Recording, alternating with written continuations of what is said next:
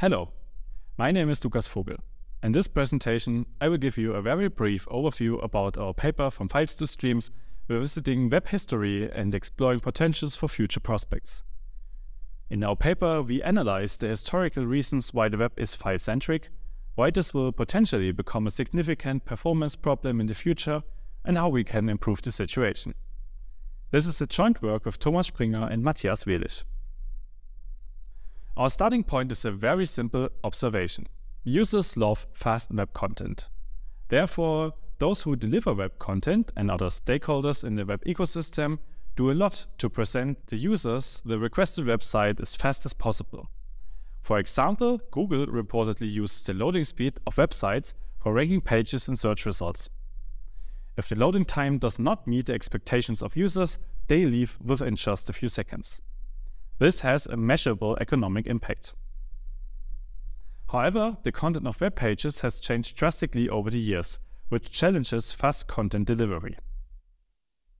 While the first web pages were mostly text-based files hosted on a single server, web pages evolved rapidly into a mixture of various content types, from multimedia to real-time applications, and even entire operating systems hosted on a distributed delivery infrastructure. This change in content also led to significantly more complex websites, including data and more code.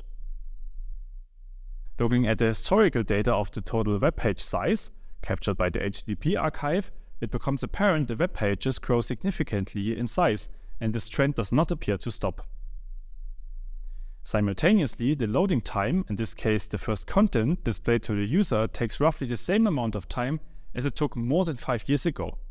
This stands in contrast to the expectations of users. So the question becomes, what is the problem? Why haven't the many changes in the web ecosystem not resulted in a significant improvement of presenting content to a user?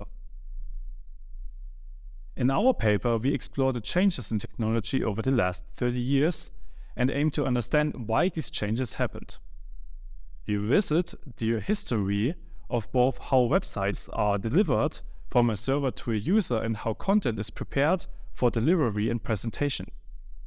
We found that both components evolved separately, which prevents full performance potential. We also identified key problems that resulted from their independent evolution. Lastly, we present one potential solution which uses streams, which could greatly improve the loading times of websites in the context of their ever-growing size. Thank you.